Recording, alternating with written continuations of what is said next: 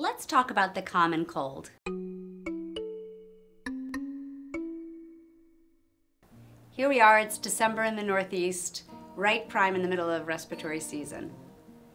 Colds are caused by viruses, and there are many different types of viruses. Highly contagious, tons of different varieties. You don't get immune, which is annoying because you can catch cold after cold after cold.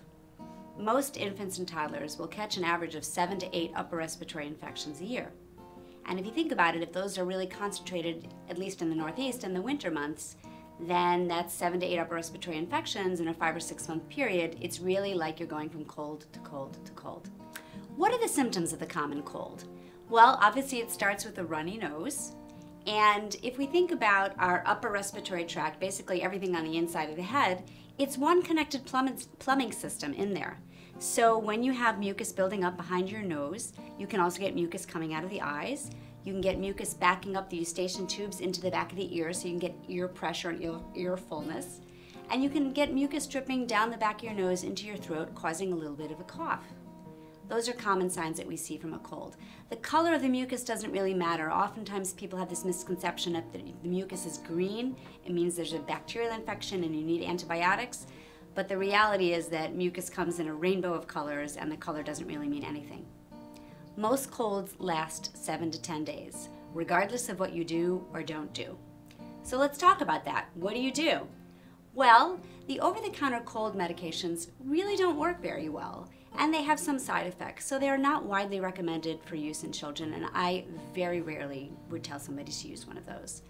What I'm really more focused on is trying to make the child comfortable and trying to help them clear out as much of the mucus as possible. So the key to colds is moisture. The more you moisturize that mucus and thin it down, the easier it is for it to be dripped out, sneezed out, coughed out, blown out, gotten rid of. So that means saline spray in the nose, and with an older child, saline spray and then blowing the nose. With a younger child, it means saline spray and then suctioning the nose with one of the suction devices that's readily available.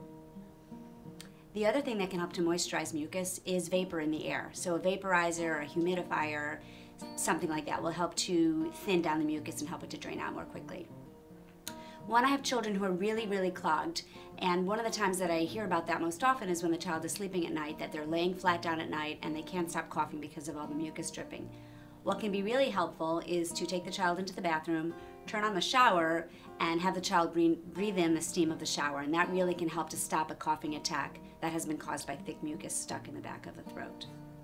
So it's really fluids. Saline spray, vaporizer, lots and lots of liquids to drink. All those things help to thin the mucus and hopefully allow the child to get rid of it a little bit faster.